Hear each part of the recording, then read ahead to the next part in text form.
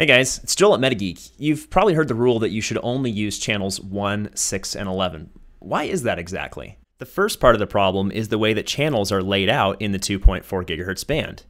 Each channel is 20 megahertz wide, but the center of each channel is where they're marked, and it's only separated by 5 megahertz. So if you look at channel 1 and you look at channel 2, you can see that they overlap by about 75%. The end result is that the only 3 channels that don't overlap are channels 1, 6, and 11. And this isn't true for every part of the world. In some places, like Europe, you can use channels 1, 5, 9, and 13 as a non-overlapping channel scheme, but it isn't used very often. The second part of the problem is the way that Wi-Fi interference works. There's 2 types of interference. Co-channel interference occurs when you've got multiple clients and multiple access points that are on the same channel. And Wi-Fi is pretty good at getting along with other Wi-Fi devices, so they politely take turns talking.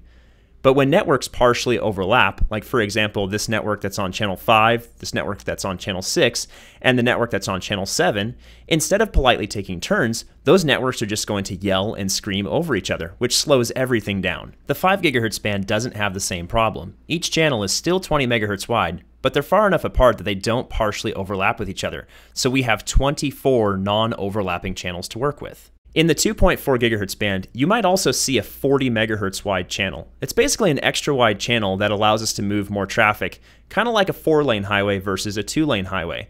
But the problem is that there just isn't enough room in the 2.4 gigahertz band to support a 40 megahertz channel. In the 5 gigahertz band, 40 megahertz channels work great, and there's even 80 megahertz channels available with new 802.11ac devices. So always be sure to use a 20 megahertz wide channel in the 2.4 gigahertz band, and be sure to always use channels 1, 6, and 11, even if that means sharing a channel with some of your neighbors.